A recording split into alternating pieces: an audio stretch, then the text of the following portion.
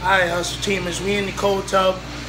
Me and my boy here, we're about to give you an exclusive cold tub confession.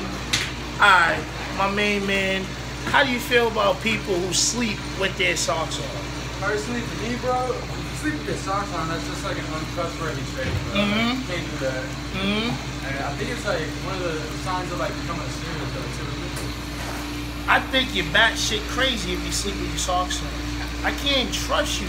If a woman ever sleeps with her socks on right next to me, I don't know if I can trust her. She might kill me in the morning.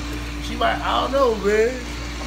Nah, man. We ain't doing that. No socks while you sleeping in 2018. Leave that in 2017. Please, bro, we're done.